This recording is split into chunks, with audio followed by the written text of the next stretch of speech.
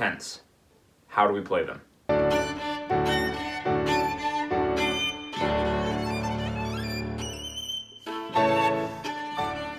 When someone is just starting to learn the violin, octaves can feel like a reach. So how exactly do we make a tenth work when we have something 3 spaces further away than an octave?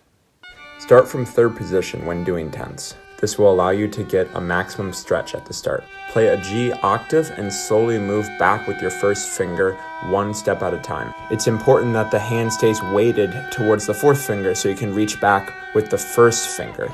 You should not be reaching up with your 4th finger, but rather your 4th finger should be comfortable and you should be reaching backwards with your 1st finger. Now, when practicing moving up and down with tenths, your 1st finger is still your anchor note, even though your 4th finger is going to have more of the hand benefiting it. As you begin to practice this slowly, you'll begin to grow accustomed to the spatial changes as you move up the fingerboard. Play it slowly, listen carefully, lean on the 4th finger, and reach with the 1st, and you'll be set.